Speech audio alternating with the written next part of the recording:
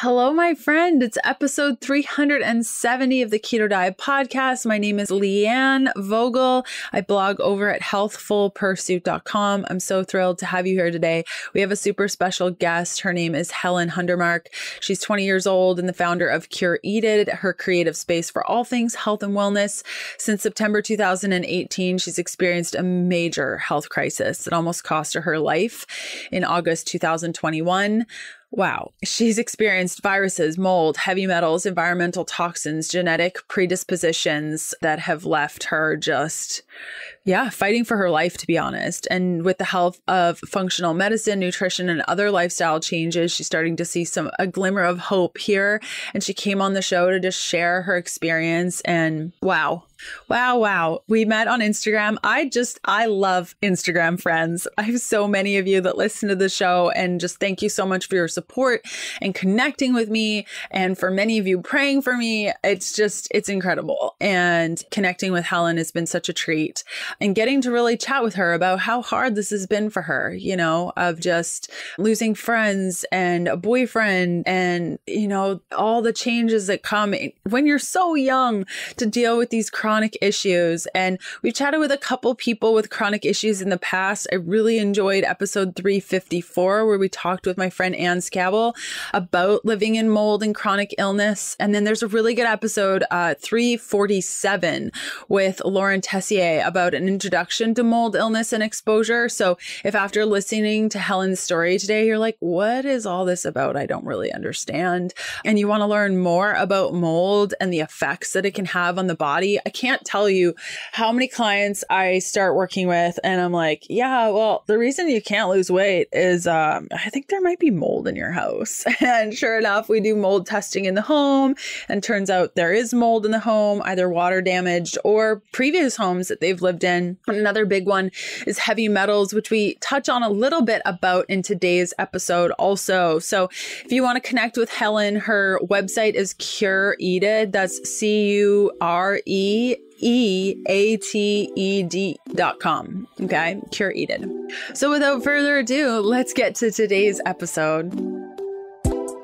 Welcome to the Keto Diet Podcast, the show all about keto for women so you can burn fat, balance your hormones, and heal your body. Starting and maintaining keto can be challenging without the right support. So just for listening to the podcast, I want to give you 20% off the keto beginning with the coupon code Keto Podcast. That's all one word.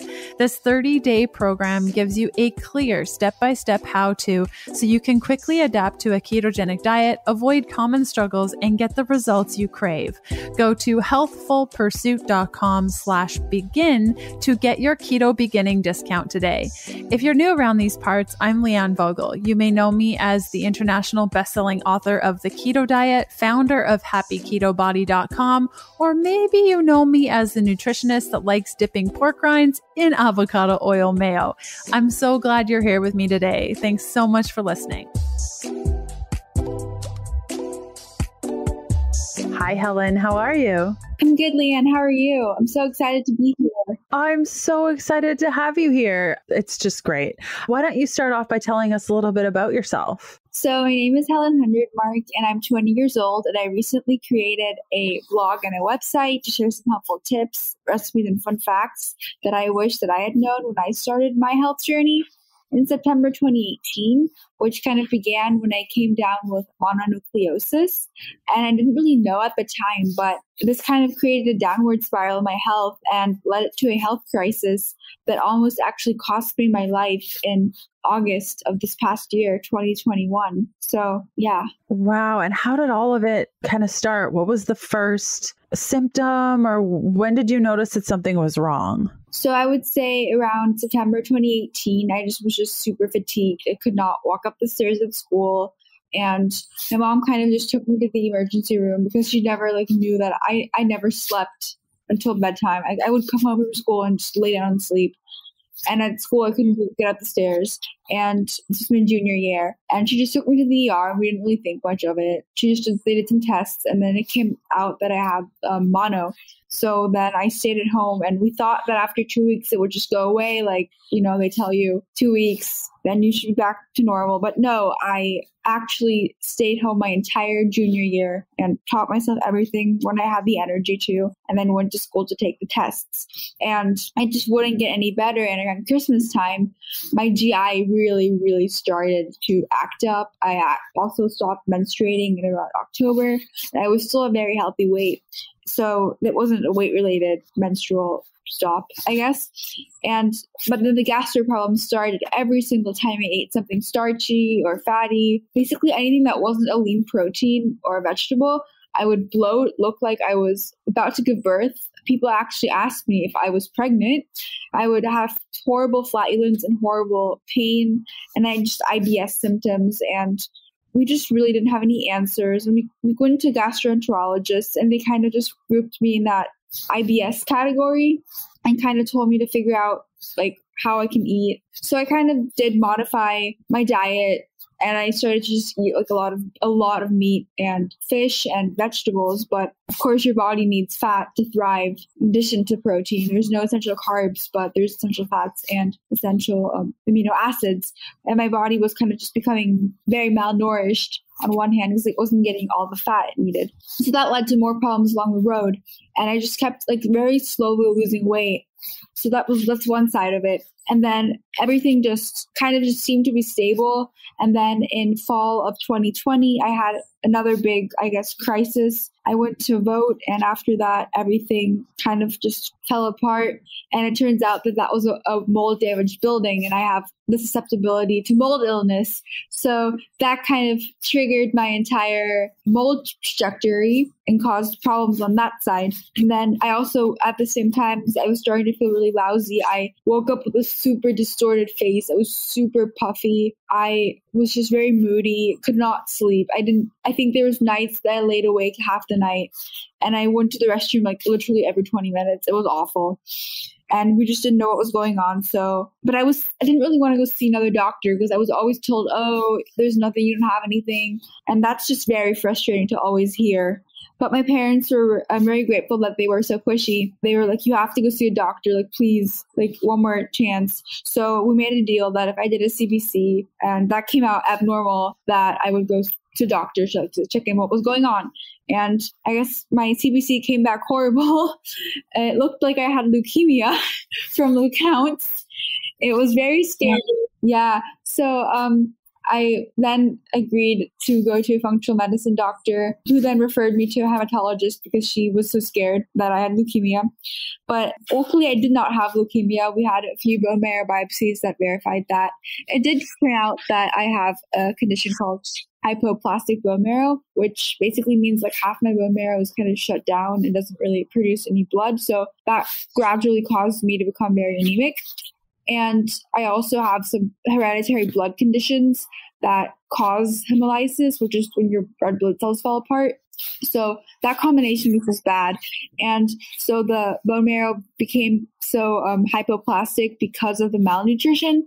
But also my functional medicine doctor kind of explained to me that I had a lot of single nucleotide polymorphisms in my DNA, and my body wasn't able to detox very well. So throughout any detox support like glutathione supplementation or sauna, a lot of heavy metals and other environmental toxins accumulated in my body, and my body just wasn't able to let go of those. So when I got the mono infection, that was kind of the last thing that tipped over my brain barrel, I guess, and everything just exploded out, and I became very symptomatic. And I actually had to drop out of college. I went to Rice University for one semester at the end of 2020 because I was just struggling so much with my health. That is, and you're 20 years old, and so you're experiencing this still in high school. Is that right? A lot of this, the beginnings? Yeah. The beginnings were in my junior and senior year, and because I was just feeling so awful, it really also just didn't really have much of a high school life. I was just in survival mode, like trying to get through the day, trying to get into college. I don't know. I guess the stress of life probably also contributed to my not being able to get well, and just put an extra additional burden on my body that was already fighting. And I also, of course, it turns out I had a lot of parasites. I had Persistoa, I had H. pylori, I had dysbiosis. I literally had the whole shebang. So my functional medicine doctor really helped me get my methylation in order, my detoxing in order. I take methylated vitamins because my body is not a very good methylator. I think I methylate at like 14 or 16%. It's very low. But with the help of the supplements, I'm really able to feel a lot better. And that's another message that I want to share with people. You might get testing back that looks horrendous. Like my genetic testing was just all red. And I was like, oh my gosh. But then I realized that now I have knowledge and that gives me the power to do things that can really help me. And now I feel so much better than I did last year. It's no comparison.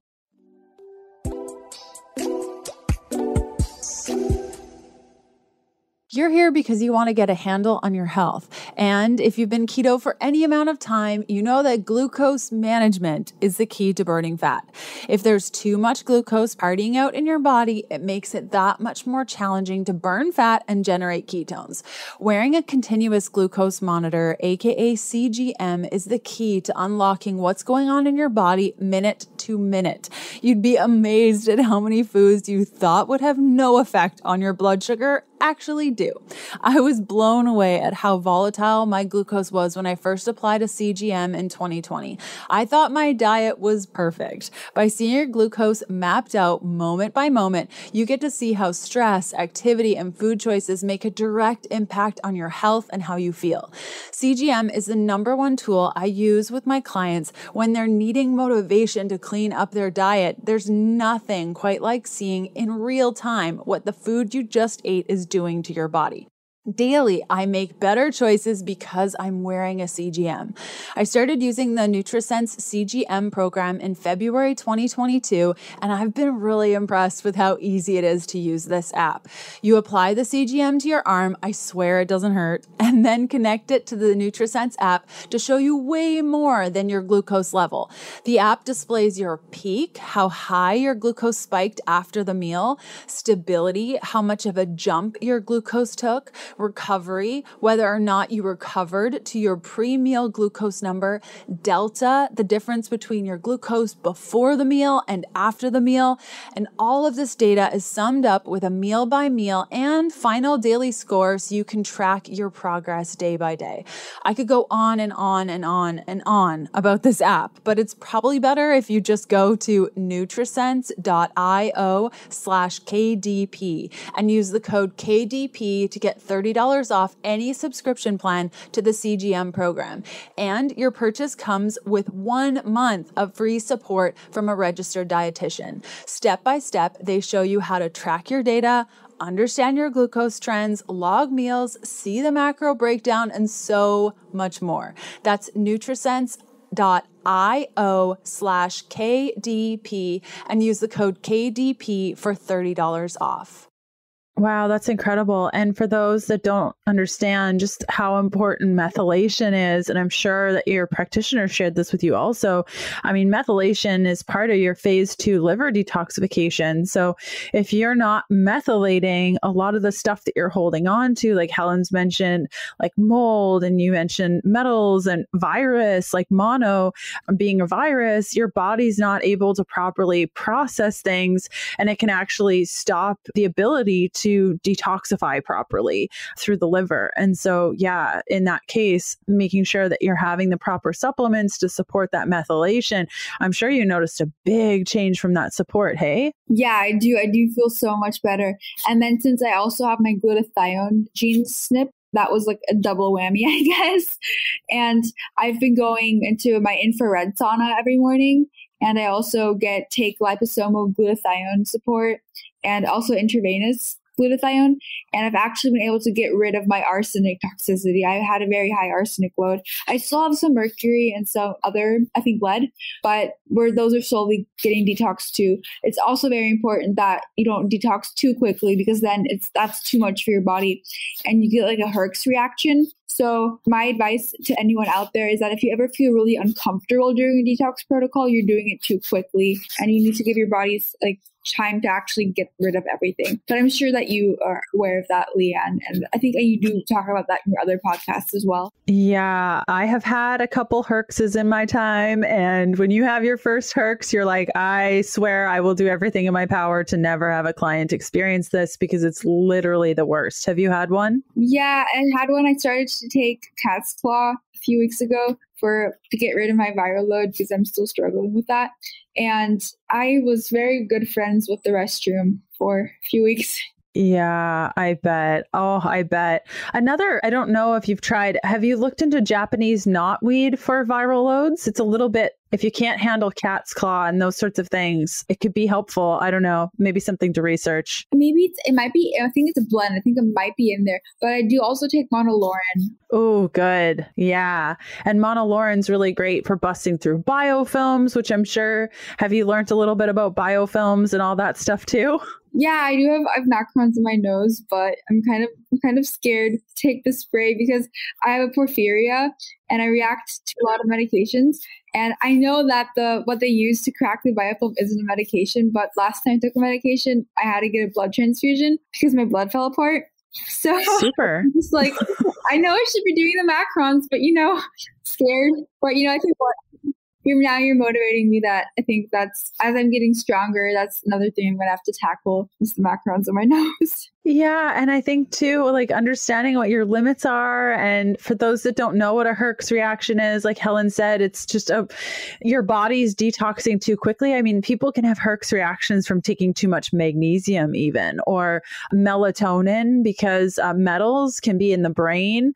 When we're taking melatonin, it pushes the metals out of the brain when we're sleeping. And if you get that really groggy feeling after, that could be because you're not taking enough binders, and that can cause a herx reaction. So like you said, like so perfectly, it's just a sign that you're detoxing too quickly. And even with the lead, and just hearing your experience with, the arsenic is down. That's something I'm personally working on now. Super fun. My mom has lead toxicity, like very, very, very, very bad. And what I've learned about lead is because it's stored in the bones, it's a longer process because you got to wait for it to come out and then detoxify it and wait for it to come out. So it's cool. You've learned so much over the last 3 years, haven't you? Yeah, definitely. There's so many things that you just don't think of when you think you're healthy. But now you have to focus on so much, like even like on meat quality. And you would never think that how animals are being treated, for example, or what they're being fed impacts you. But if I eat a chicken that is not pasture raised and received corn or soy, I actually feel worse the next day compared to if I eat like a regeneratively farmed chicken that only foraged. It's crazy. And I think that a lot of people can prevent health crises if they just make little lifestyle adjustments to avoid the accumulation of all these things. Because as in my experience, usually you only become symptomatic when it's already too late. Yeah. And I think you mentioned this before, but your body has that ability to accumulate things a lot quicker than others. And so there are people that their drainage pathways aren't open and things are really, really tight. And depending on what sorts of genetic mutations they have, it becomes a lot harder for their body. So where Helen might walk into a moldy building for 1 minute and have a really strong reaction because her body's not able to detox things properly, somebody else could walk into that moldy building, the mycotoxins go in their body detoxifies it out or detoxes it out, and it goes to their urine and everything's fine. So there are those types of people that are so different. You did mention in your process, did you say you went to vote and you had gone into the building and that's what triggered the mold piece? Yeah, that's what we think, because it was a water damaged building for sure. But when I went to get my source biomarkers tested, they do like a lab test to see how far you are along your trajectory of mold illness. I was already, I think, either the top or the second to top tier. So it must have been triggered earlier on in my life, and maybe it was just reactivated when I was exposed to the water damage building. I'm not exactly sure, but now I'm following the Shoemaker protocol, and I'm already seeing a lot of results in my biomarkers and also my VCS test, which is the visual contrasting screening test you can take online. I think if you have mold illness, you have trouble with visual contrast. So the test gives you a score and tells you if you might need to look into mold illness testing. So that's very helpful. And I'm taking a lot of binders like cholestyramine, which helps me get rid of mycotoxins that have accumulated in my body. I'm glad you mentioned the eye test. I'll totally include that in the show notes because it's a great way to know whether or not you're dealing with mold. And a lot of the times it doesn't need to be like a lot of the clients that I work with have maybe had like they grew up in a moldy home or they have a little bit of symptoms of mold toxicity, but it really ranges from just a tiny bit of mold issues to probably what you experienced, which was quite epic. I know we have a neighbor whose home was riddled with black mold and her husband actually passed away with complications from all of that. So it can go from just a couple of symptoms, peeing at night multiple times, like you mentioned, maybe not every 15 minutes, all the way up to some pretty scary stuff, hey? Yes, definitely. Also, like your memory is impacted or your word recollection. And my mom has mold illness too. And there's times where I'm German, so we speak German at home. And it was sometimes when we speak in German, couldn't think of the German word, so we had to use the American word or vice versa. And it's just kind of scary when you don't remember things and you're thinking, do I have Alzheimer's? Or it's your brain just starts to spiral and you become really scared. But it's all coming back now. Our memories are improving and I don't really struggle with word recollection anymore. And it's also really great to see that my mom and my dad are also so involved in getting their health back. And it's just, even though I was hit the hardest, it's still a big family effort. And I really couldn't do it without the support of my mom, my dad, and my brother. They're my rocks. So thank you.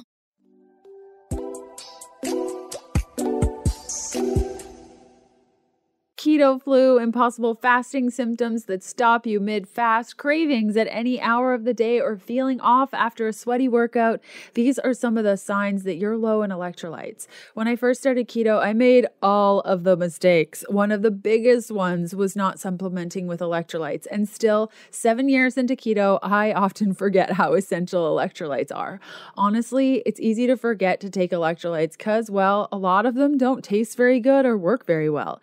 Enter LMNT, the most delicious, well-balanced electrolyte powder I've personally tried ever. Add to water and enjoy any time of day. These electrolytes are salty, as they should be, quenching your thirst and hitting the spot. And the best part, when you head to drinklmnt.com/KDP, you'll receive a free LMNT sample pack. You only pay $5 for shipping. The sample pack includes 8 packets of LMNT that includes 2 citrus, 2 raspberry, 2 orange, and 2 raw unflavored. Go to drinklmnt.com/KDP for your free sample pack. I love LMNT and I really think you're going to too. Again, that's drinklmnt.com/KDP to get your free sample pack. And if you don't love it, they will refund your $5, no questions asked. Yeah, completely. And so many people go so long without answers. It's usually quite uncommon for the symptoms to happen and 3 years later, understanding what's happening and to have those answers is just such a blessing. I have many colleagues and friends that I speak to often about mold and reactivated things, all sorts of stuff, which we'll talk about in a minute. But oftentimes it can be 5, 10, 15 years of not having any answers. So it's really awesome that all of you pushed for answers. And I'm sure you're very thankful of that. Yeah, it was, I think, very frustrating, especially for my parents, because they were just seeing their daughter waste away. I mean, to give some context, I'm 5'10" and my lowest weight was 75 pounds and I was eating and it just wasn't sticking. It was just going through. I luckily been able to gain back a lot of my weight because this is where I want to thank my gastroenterologist. I had an exosome treatment with my functional medicine doctor. For those of you who don't know what exosomes are, they're the little growth factors that are in the umbilical cords of babies that were just born. And they're kind of like stem cells, but they don't have any DNA. So when they go in my body, they take on my DNA and they go to the places where they need to do healing. My functional medicine doctor kind of calls them like miracle grow. And as I mentioned earlier, I had severe issues with digesting fat. And about a month after I had my first exosome treatment, I've had 3 so far. My gastroenterologist kind of told me to do a fecal stool test where they measure how much fat is in your stool. And we were assuming that I have a fat malabsorption problem because of the symptoms that I was showing. And I had to eat 100 grams of fat for a week prior to the test. And that was a really big deal because every time I ate just a tiny bit of fat, I would bloat and have so much pain. So I was getting ready to camp out on the couch with a heating pad. And on my first day of eating fat, I did have a lot of pain, but it wasn't as bad as it used to be. And then every time I ate fat again, it hurt and I still bloated, but it wasn't as bad as it was the day before.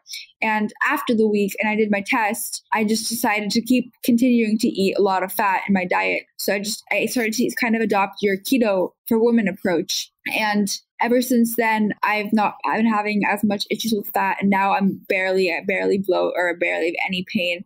And I think it's all due to the exosomes. But then I also want to thank my gastroenterologist for pushing me to do the stool test because I wouldn't have discovered that I could eat fat again if I hadn't done the test.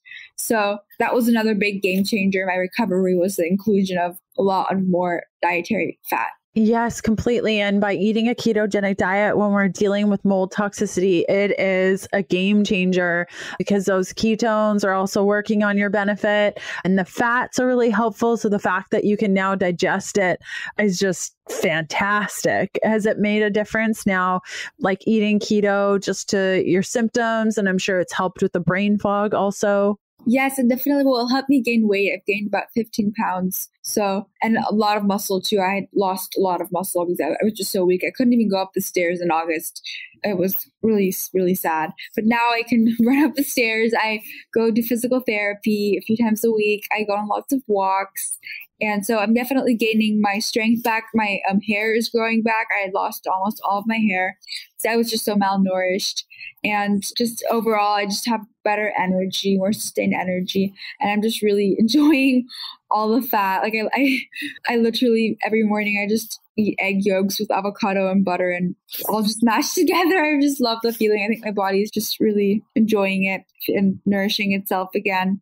And I kind of at the same time started my blog, which is curated. I have an Instagram page and also a website where I just started to post the recipes that we're creating at my house because this whole journey has kind of taught me how much I love to cook. And it's just my little creative space. And I just want to make it more accessible to other people as well, because there's a lot of bad things out there in seemingly healthy products. And someone like me really needs to pay attention to what they're putting in their body. And I really learned that I can't trust restaurants or even health food products because I usually eat them and I feel really bad afterwards. So just making cooking more accessible and easy and also tasty, I think is very important for all families. Completely. So true. And I'm going to include the link to your Instagram page, the link to your blog in the show notes so people can check that out. So good. I just love that. And you said that your family was from Germany. Whereabouts? Oh, we're from Cologne. So when I was almost 6, my brother, my mom, and my dad, we moved to the US, and everyone else is still in Germany. And I actually haven't seen them for 2.5 years because of COVID, and I can't travel because of my blood right now. My hemoglobin's too low. So I really miss them. Family's everything, if you know what I'm saying. Yeah, it's so true. My husband's from Germany also, and we've really missed going over there and visiting with everyone. For sure. I can relate to that. Where's he from? Just outside of Nuremberg. Oh, that's so beautiful. Yeah. Yeah. Oh, so wonderful. And the food. I mean, the food is just, isn't it? Like, I know it's so good. Delicious. I have some keto-fied German recipes on my blog. You should check those out. I will definitely. Oh my goodness. I make schnitzel more than I'd like to admit. I have a keto schnitzel recipe. I have a goulash recipe and then a roulade recipe. There's more coming. Don't worry. We're working on a German grill extravaganza post. Ooh, I like it. Yeah. They really know how to eat. I really thoroughly enjoy German cuisine. I love it. I love it too. I know we call my grandma every morning because I miss her and a lot. And we always talk about the food and what we're cooking. And it's like food is just a great way to bond with your loved ones. And I think it's so important to have like family dinners. It just makes it also much more yummy. And I feel like I get more from the nourishment when I eat with people that I love. Yeah. And the fact that you can sit there and have the energy and know that the foods you're choosing are healing your body slowly but surely. What do you feel, everything kind of came to the forefront. It sounds like August 2021 of just probably the roughest time. Since then, where do you kind of see yourself, viruses, mold, heavy metals, environmental toxins, the genetic predispositions? Have you chatted with your practitioner about kind of what's next or what phases you're in and what are you looking forward to? So I actually have an appointment today and tomorrow. We just went through a few weeks ago, we went through my heavy metal test where we got good news that my arsenic is almost gone. And now we're just working on the mercury and the lead with, I think I always say it wrong, lipoic acid IV. You got it. Yeah, yay. So that, and then I just started the cat's claw, which caused me the herx, but that's gone now. So I'm going to just keep doing that, and the monolaurin. So that's on the detox front. We did a great plain oat test, or not oat. I don't know if oat was that company. I did an oat test and also another environmental toxin test, which I'm going to review soon. So then I'll get more of a plan there. But we're just slowly continuing to strengthen me with the detoxing. I will always be taking the methylated vitamins for the rest of my life because I just need that support, as well as the glutathione. And then I'm out in nature a lot. I just focus on eating very well. I might do another round of exosomes because those were a huge game changer. After my last administration of exosomes, I got them, I would say around New Year's. I've already seen improvements. My balance has gotten a lot better, and I feel like I put on some more muscle as well. And it's just great. It's going to be a long journey, but I'm confident that at the end of the day, I'm going to be strong, recovered. I won't be able to maybe live as carefree as other people, but that doesn't mean that I'm not happy. Because I think right now, even though I've went through this entire struggle, I almost died. Not one moment through that entire journey was I ever really sad or depressed. I was frustrated, but I think now I'm happier than I ever was in my life. And I've just learned to love the little things in life. And I think that often gets forgotten in our hectic world today. Yeah, completely. And what I'm really hearing from you is like picking away at it and having patience and knowing that you can't just snap your fingers and everything's going to go to where it needs to go. I hear a lot of support from your family, which I'm sure has been just so key to your persistency and all of that, to have people around you that are encouraging you in the work that's needing to be done, and a lot of patience, right? Yes, I would definitely say I got sick over years. The first, I got 16 years of my life, I was accumulating all these things. You can't expect it to go away overnight. And that's very hard, especially in today's society, because we just want the quick fix, but there isn't a quick fix. And at the end of the day, only you can change your health with the knowledge that you get from other people. But you have to do it. You have to be patient. And I promise you, it pays off. Just keep fighting.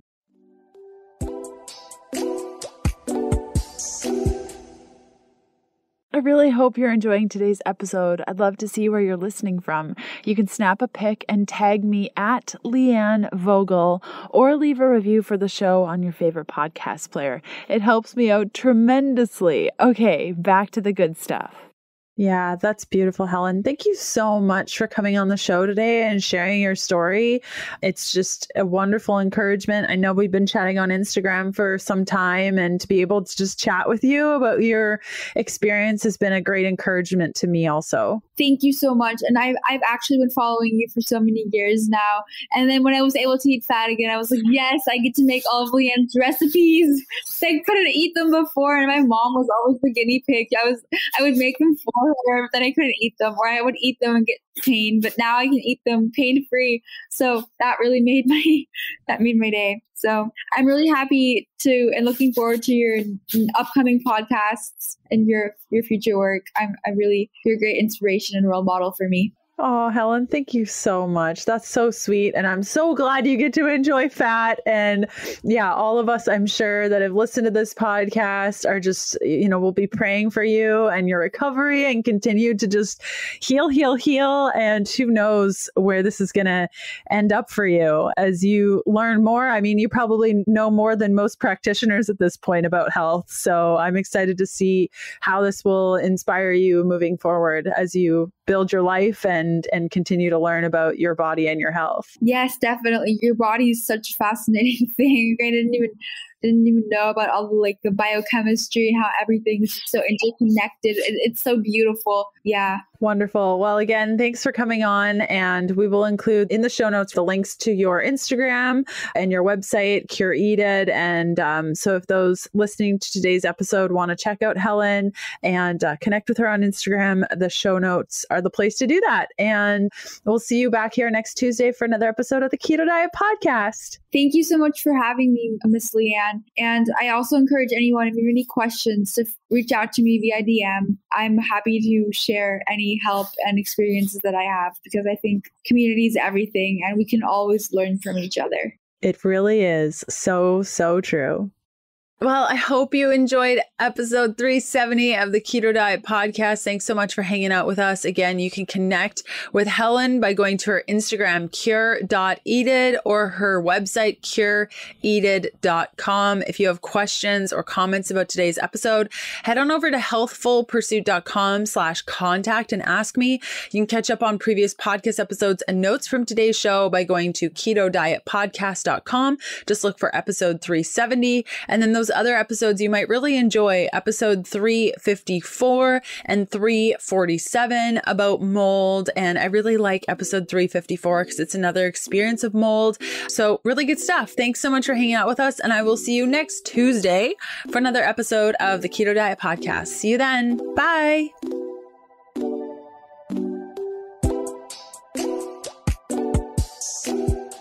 Thanks for listening to the Keto Diet Podcast. Join us again in a couple of days to discover more keto for women secrets for your fat-fueled life. Music for the Keto Diet Podcast provided by Yechi. Follow Jacob on Instagram at Yechi_official and on Spotify as Yechi. That's YECHI.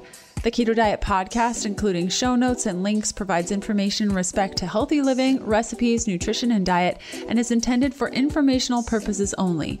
The information provided is not a substitute for medical advice, diagnosis, or treatment, nor is it to be construed as such. We cannot guarantee that the information provided on the Keto Diet Podcast reflects the most up-to-date medical research. Information is provided without any representations or warranties of any kind.